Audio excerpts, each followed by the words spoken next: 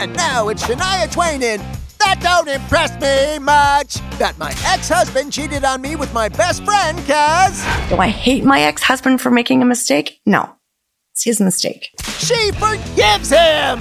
Shania Twain says she has no hate for her ex who cheated on her with her best friend. So she had been in a 15-year marriage with her producer Robert Lang, AKA Mutt, until he had an affair with Shania's friend Marie Ann.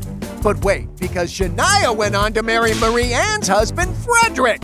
Yep. What? Yeah, it was like a complete spouse swap. OMG, just like the Amy Robach and TJ Holmes sitch. Shania and Frederick found love just like Andrew Shue and Mary Lee Feibig. It's a little do-si-do. Can you do-si-do back?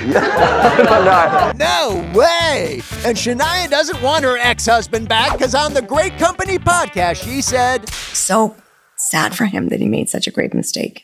That he has to live with. So she's saying, you lost me. You're the loser. Yep.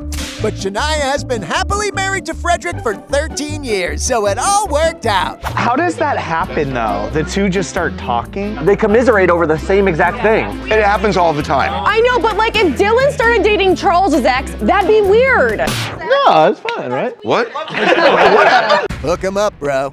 So, thanks, Shania. You're the most forgiving person ever.